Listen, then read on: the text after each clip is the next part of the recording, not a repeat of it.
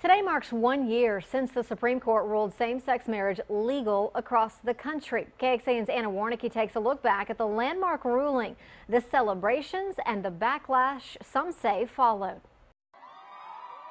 Celebrations erupted across the country, and thousands of same-sex couples rushed to the courthouse to legally tie the knot. It was amazing to watch the day that love actually won. Individuals in my community were saying, wow, we won marriage equality.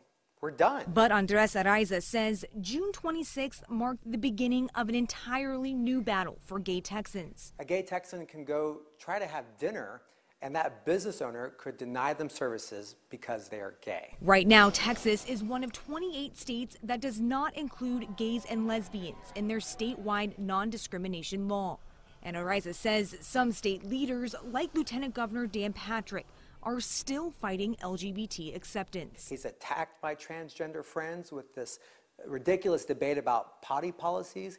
He's in fact told Texans that it's okay to treat me differently because of how I am born. Have a ruling on it for sure. I'm just trying to get There's no special weird or different or unique thing about gay marriage. It's just marriage. 1 year later, the celebration continues for this Austin couple. The two recently tied the knot, making their 4-year relationship official. It does feel different. It feels better. It feels more real. It feels more valid. Marcus and Heath say Texas is moving in the right direction, but there's still a long road ahead.